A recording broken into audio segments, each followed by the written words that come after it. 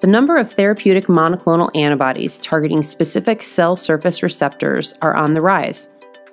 The ability to quantify the receptor occupancy of the drug on specific cell subtypes is extremely important.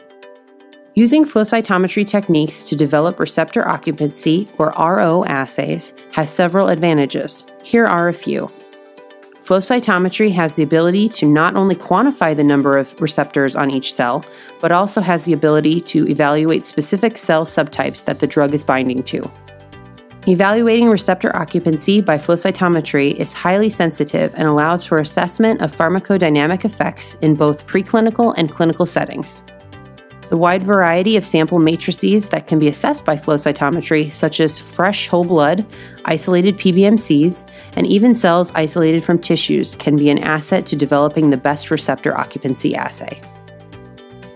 To learn more about using flow cytometry in your research, visit our website at www.flowmetric.com.